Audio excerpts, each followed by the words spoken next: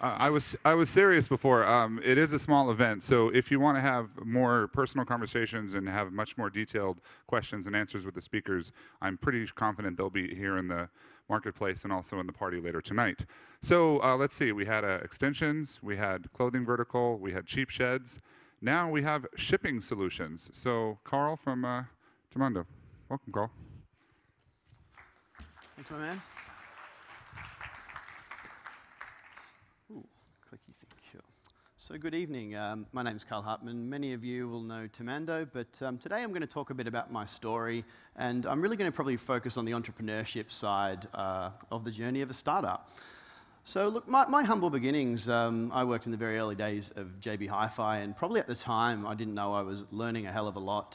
So I worked there pre-IPO. It was my university job. I looked after consumer electronics. The one thing, if you know anything about consumer electronics, is the margins are very thin. So back then, 15 years ago, we were selling plasma TVs at $10,000, working on maybe a $75 rebate, literally selling at cost price because we were told to win market share. And put it this way, we had to predict the cost of shipping. And back then, this is before even .com 1 was started.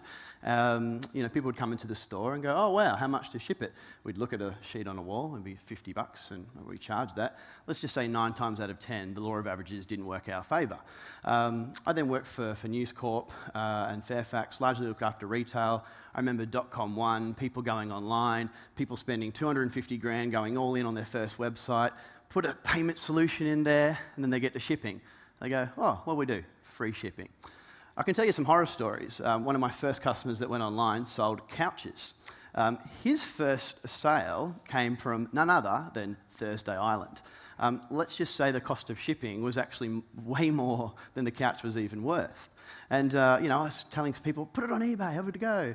And I even had a crack at selling some things myself. I remember selling a stone Buddha. I was like, oh, I can do this. I'll do free shipping. My first sale, regional WA.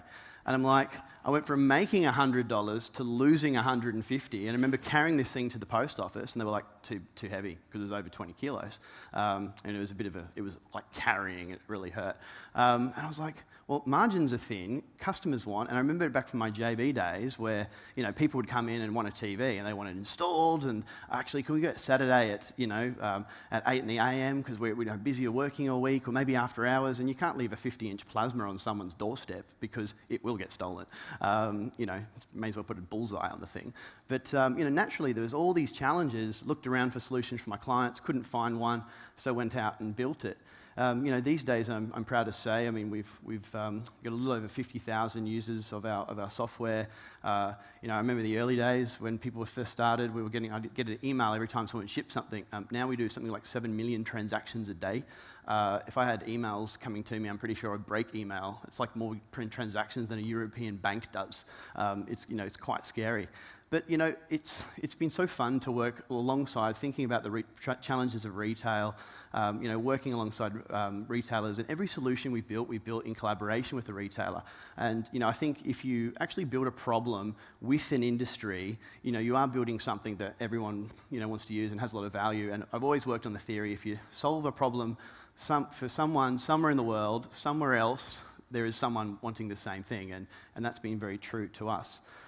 Look, I've also had the privilege of, picking up a few awards, and I would say if you ever get the opportunity to go into some of these programs, you do get to meet some amazing people. I think as an entrepreneur, if you can ever get the opportunity to learn from other entrepreneurs, one, it's social proof that you're doing the right thing. Sometimes it helps put you on the right, learn a few things, and you should never try to stop learning because there's always someone smarter than you somewhere. And next, I'm just going to talk a few things I've learned, and hopefully they're useful for you. And I get people sort of knock on the door all the time and say, how'd you get going? How'd you start? And the irony is, what I tell them is sort of what I did. And I'm a big believer as entrepreneurs, we have a responsibility to pay it forward because, look, entrepreneurship is really hard. They don't tell you that, you're going to go start your own business. What they don't tell you is you're going to work a 100-hour week for minimum wage if you're paying yourself anything for the first few years, and you're probably going to work the next 5 years just to try to get paid what you were paid in the private sector beforehand. It's really hard. That's definitely not in the subtext when you sign up to this. But one of the things, just before I left and went full-time with, into growing to Mando, is I got the BRW out one day, and I just started going through the fast list, like calling everyone, car sales, iSelect, and here's the thing, 50% roughly of the people I actually called gave me their time. And the approach I used was just like, you know what, I don't want money, I haven't even started trading, I don't think I have actually any value yet, I've got a minimum viable product, I just want to see how you started, how you got scale, how you raise money. And so many people gave me time. I got a lot of knowledge from them, and I would definitely say, and I've said this publicly many times, if I didn't do that, I would have fucked up bad, right? I would have made so many bad, decisions. But because I learnt from people who had walked the path before, it certainly helped a lot. The other thing was, a few years later, I did raise $1 million seed capital, sort of got that momentum, got the growth. I mean, we're doing triple-digit growth. I then raised $5 million from Elliston Capital. But what I had, if you know their model, they actually get a lot of the high net worths come in. And in fact, all these people that I had picked advice from ended up later investing. So the guys that started Car Sales and iSelect and some of the founders from What If. And, I had sort of this privilege of learning from sort of generation1.com Oz. There were so many lessons, good, bad, and that all paid forward. So then I started to think about it, what is this underlying thing that helps me successful? And I said, it really comes down to these two things. It's luck and skill. And I say this sometimes when people get all puzzled. They're like, what do you mean, luck and skill? And I said, luck is about being in the right place at the right time, and I'll tell you another story about that in a sec. But at the same time, we can create our own luck, because if you put yourself in situations, I mean, you can, get opportunities that may not have existed. But at the same time, you can be presented with an opportunity, but skill is knowing what to do with it. And, to give you a Magento story, my first Imagine, which was actually Bob Schwartz, who was the president at the time's he gave this amazing keynote, and he's talking about a charity, and I was like, I can make that work in Australia. 3 years later, we're actually launching it after raising $2.2 million to get it started, called Good 360. Basically connects retailers that are going to throw things in landfill with charities that need stuff. But I remember, I was feeling really inspired after he spoke, and I literally ragdolled him as he came off stage. And I said, love your speech. He's wearing an orange jacket, Tamando's orange as well. And I said, where'd you get your orange jacket from? And, opening rapport. And I said, by the way, this charity thing, I remember when I worked at Dick Smith in high school, we used to throw stuff out all the time. There is definitely something here for Australia. I can make this work. And, it was a long journey, but finally made it work. And he's over that period of time, getting that going, we built a good relationship. And that same sentence, I remember saying, you're really smart, I'd love you on my board one day. And, funnily enough, 3 or 4 years later, now on my board. And what I've learnt from him, particularly from learning the whole Magento arc, watching Magento grow to, this more than 30% global market share, let's just say people like that can teach you a lot. So, I've been really privileged to have learnt a lot from Bob. Our Magento story as well, I mean, I remember, we kept getting inquiries, do you have a Magento extension? And my co-founder, and I'll say this with a bit of context, he's not from tech. And I was up in our Brisbane office one day, and someone called to ask, if we had a Magento extension. And he said, I don't know. He put his phone down and said, Carl, what colors do we support? And I said, what? He goes, someone's asking for magenta. And I'm like, you mean Magento? And he's like, yeah, that's the one. And I'm just like, oh, God. Naturally, we saw so much potential in it. We started really building heavily.